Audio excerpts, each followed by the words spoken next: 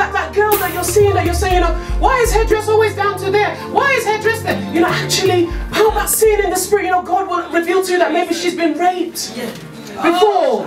You know, maybe she's been victimized before and she doesn't know any other way. We are in a position every day to appropriate change. You know, if there's an issue on the street that you live on right now,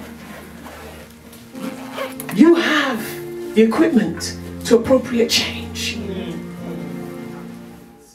Instead of trying to change the whole world, everyone wants to, you know, to travel out, let's travel out.